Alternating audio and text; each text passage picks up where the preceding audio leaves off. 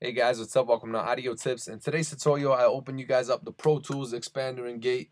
They're called the D3 expand gate. If you do have Pro Tools, you will have this. So beginners and new users, please understand that these plugins do come with Pro Tools.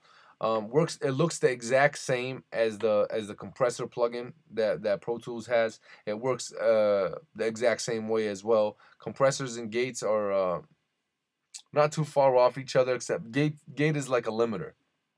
Gate just puts a gate on your vocal. Let's say your vocal is distorted, and you can put a gate on it and it won't distort anymore. So it limits the vocal to how much amplitude it has.